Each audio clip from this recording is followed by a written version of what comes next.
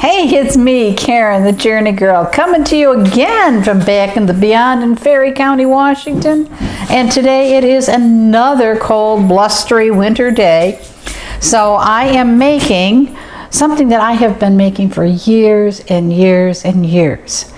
It's our family favorite chili. And it is a chili recipe that I have really not altered much at all over the past 45 years or more. And I have shared this recipe with multiple friends and family, and they have all enjoyed it, totally enjoyed it. This is not a Texas chili. This is not a chili that's going to burn your tonsils on its way down. This is a chili that is indeed family friendly. Everyone enjoys it. It has just enough heat, just enough spice, just enough sweetness. So I'm going to finish chopping up this onion, and then we're going to get busy making this family favorite chili. All right, we're going to get started building this chili. And I have 1 pound of 80/20 ground beef, and oh, in it goes. Hear that sizzle? Oh. We absolutely love this. This is one of those recipes that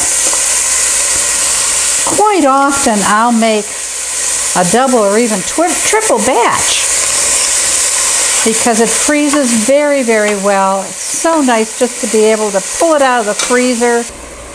To this ground beef, I'm going to be adding 1.5 cups of chopped onion and 1 cup of diced red or chopped green bell pepper, which really is you know, you don't have to be really accurate with the measurement on that. If you have a bell pepper, chop the thing up and throw it in. It really doesn't make that much difference. Also, I have a large whole jalapeno that I have diced up. Now with jalapenos, you never really know what you're going to get. Some of them are quite mild, some of them are quite potent. So I always taste a little piece before I decide how much I'm going to put in. So this one had kind of a little bit of a kick to it. So I only put in about 3/4 of this large jalapeno. It's like, yeah, my husband would love to eat the whole thing as hot as you can get it, but not for me. And again, this is family friendly. So we want to make sure that everybody in the family will eat and enjoy this chili. So, oh, that looks nice. Okay, it is time. In goes the jalapeno. Or as we jokingly say around here, jalapenos. Because it's fun to say. And in goes the onion and the green bell pepper.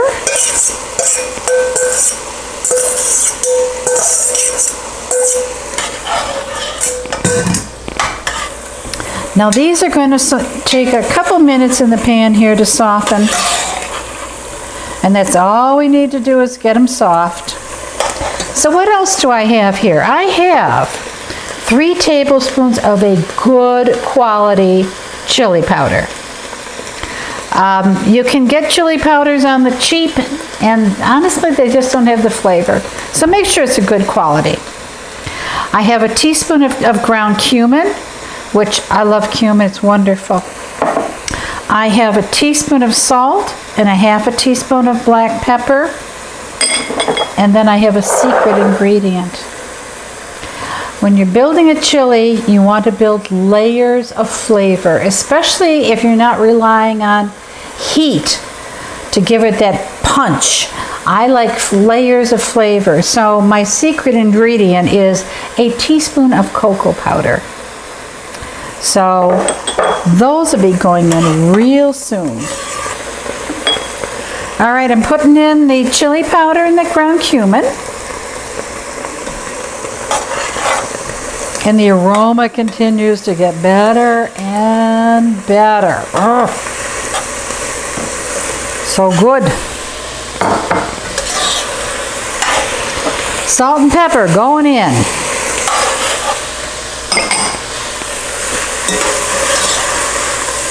And my not so secret ingredient, because I've just told everybody about it.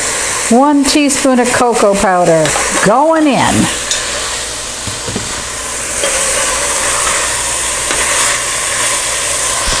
Oh man, that smells good already.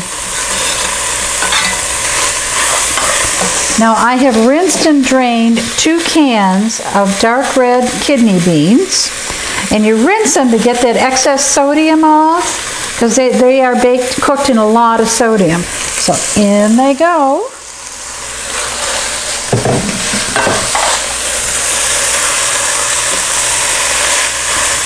And last but not least, I have 28 ounces of diced tomatoes.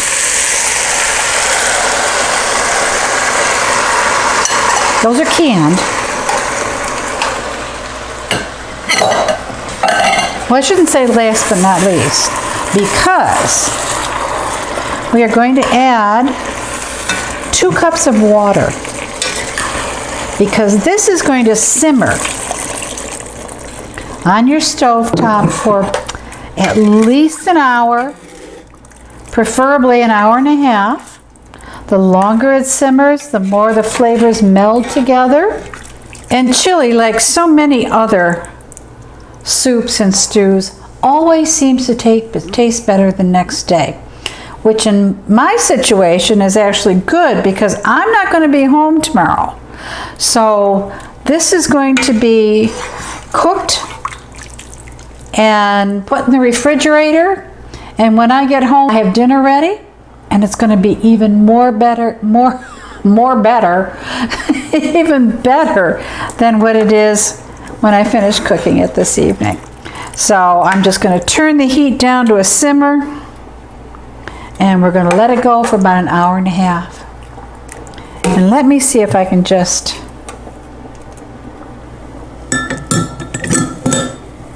show you a picture of what we got going on here. Does that not look amazing? I'll see you a bit later. Oh, so this chili has been simmering for about an hour and a half now, and it's absolutely wonderful, perfect. It smells wonderful, it tastes wonderful, it's nice and thick. And I'm going to show you what it looks like here in the pot. Yeah, isn't that great looking? Oh. There's just one little more secret that I have to put in here. Don't tell anybody. At the very end of cooking, I stir in a tablespoon of honey. It just adds a little bit of hidden sweetness that you don't expect. But again, it's just another little layer of flavor going in, and it's wonderful. It makes a big difference. A little bit of honey just makes a big difference. So now that we've got this all stirred in together, I'm going to dish it up.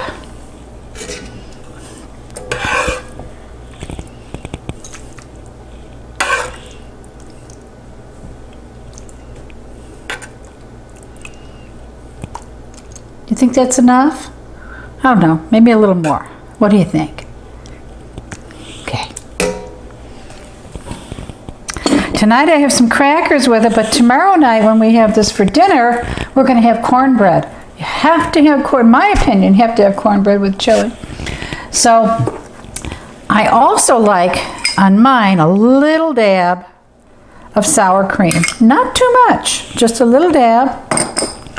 Top it off with a couple sprinkles of sliced green onion. Oh, isn't that pretty? Some people like it with a little cheese. My husband likes it with a lot of cheese. And there you go. This is my family favorite chili. If you're enjoying this video, hit the like button, comment, subscribe.